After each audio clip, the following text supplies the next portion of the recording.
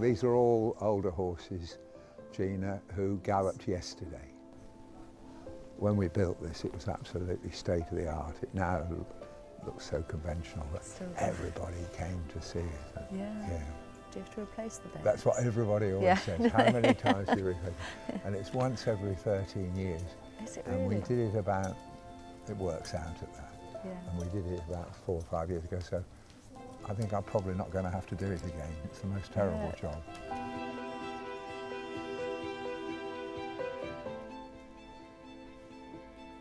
Alpinista in behind North Lincoln. Righto, nice and steady, jog 'em on, nice and steady. Sir Mark, how pleased were you with what you saw from Alpinista this morning? Oh, she's fine, she's fine.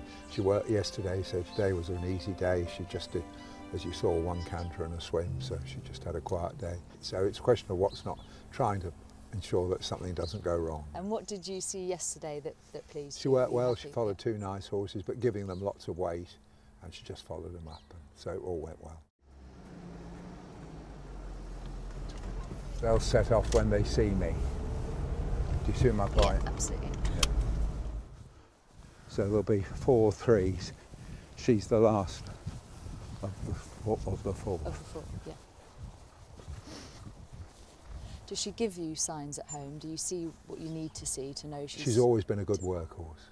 And before she ever ran, the mother was a very, very stout stayer, and I was surprised to find myself starting her off over 7 furlongs at Epsom when she won first time up. So she always had more speed than you were probably expecting. It's extremely exciting, obviously, to be involved in a mare of such high quality, and you know, I'm just extremely privileged and extremely lucky to be the one that's able to sit her on race day, and so I'm just very much excited now for the big day. We've seen it on the track. She's gone from strength to strength with every start, now 5 Group 1s later.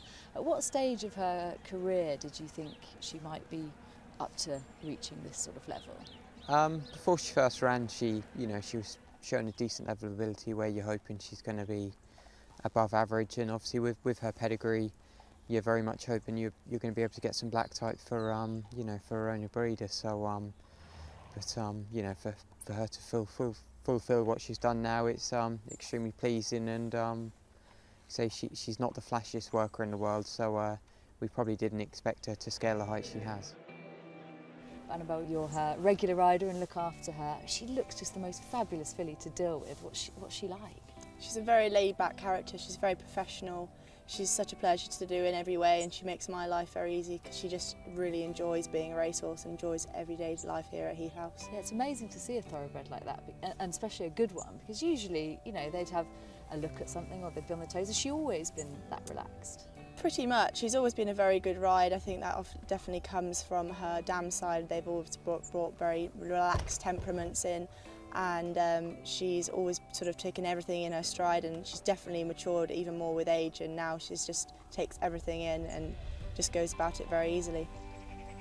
This mare, she's very typical of her family, not only her grey coat colour, but her temperament, and dare I say it, they have a tremendous will to battle. One shouldn't read too many human traits into horses, but they do seem to have a really, really determined will to finish in front.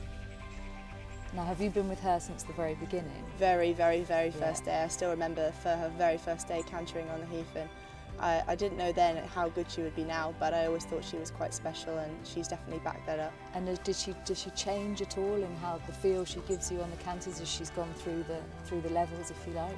I think she's always found it easy, but as she's sort of matured mentally and she's strengthened up and grown into a lovely 5-year-old, she's definitely sort of smartened up, and each year she's always progressed and shown a bit more, and each year she's sort of going up the grades and showing more of a turn of foot as well.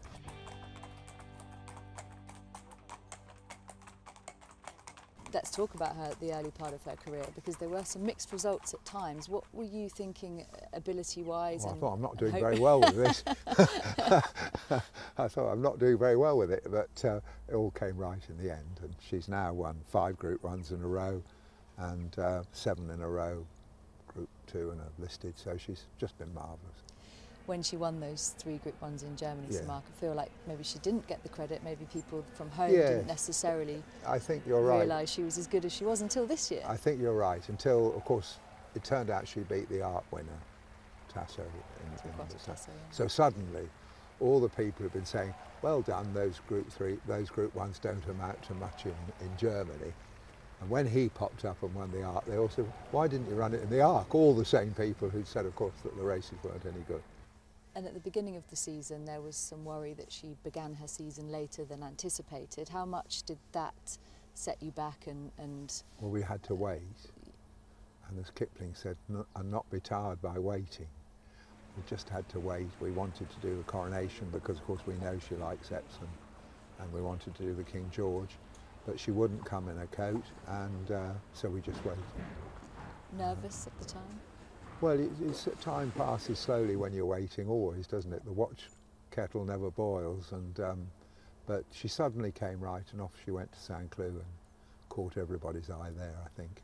It's Alpinista who now leads from Barati in second position, just lugging into that one. Alpinista in front, Barati second, Bubble Give third. They're clear of the others, and Alpinista makes it 6 in a row and another Group 1.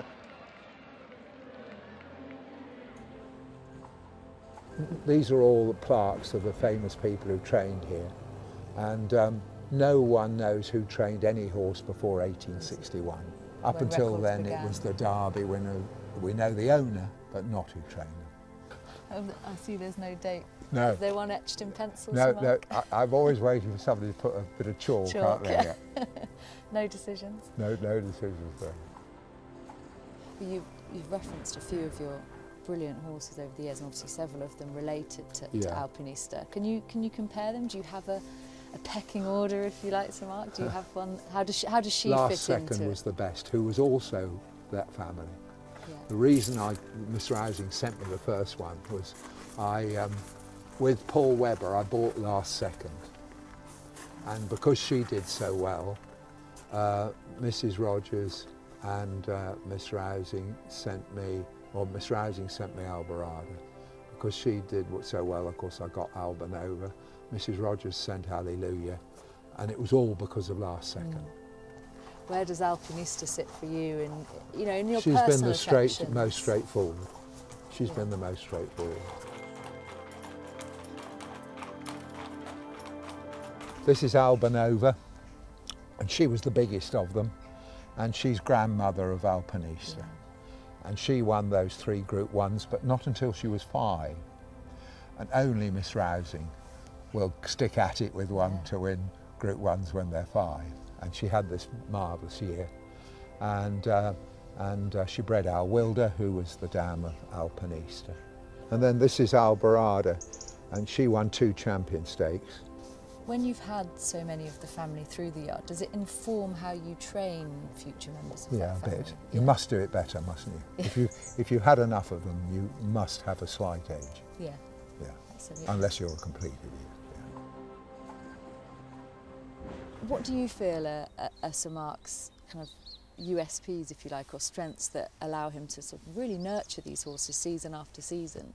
I think he's very meticulous, and certainly there's the attention to detail is second to none. And I've been here quite a while now, where I know the system's in place, but sometimes he probably doesn't get credit for the he's in the past he's had champion 2-year-old filly in Hooray, and Marsha was an absolute rocket, and this filly's a top class middle distance horse, but he's here morning, day, night, and never misses a beat. So and he's certainly got the wealth of experience to go with it.